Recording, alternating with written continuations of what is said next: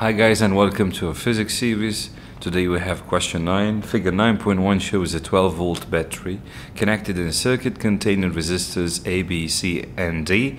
Each resistor has a resistance of 6 ohm. For part A, calculate the combined resistance of resistors A and B. Firstly, we highlight both resistors A and B. Each resistor has 6 ohm, both resistance connected in series, so R equivalent equal RA plus RB equals 6 plus 6 equals 12 ohm. Double I resistors A, B and C. As shown in figure 9.1, C connected in parallel with A and B. The summation of the total resistance A, B and C equals R equivalent from the previous point I times RC, which is the resistance of C, divided by R equivalent plus RC equals 6 times 12 divided by 12 plus 6 equals 4 ohm.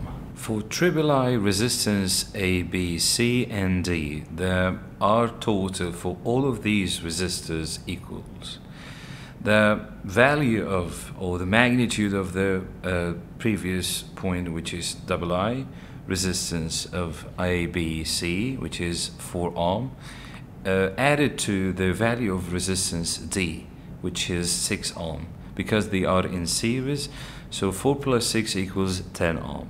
For B, calculate I, the current in the battery. To answer BI, from Ohm's law, I equal V divided by R, V which is 12 volt from the battery, divided by the total resistance, which is 10 ohm, equals 1.2 ampere. Finally, for B double I, the energy transferred from the battery to the circuit in 50 seconds, calculated using the formula E equal IVT. I is a current which is 1.2 ampere times the voltage, which is 12, and times the time taken, which is given in double I 50 seconds, equals 720 joule.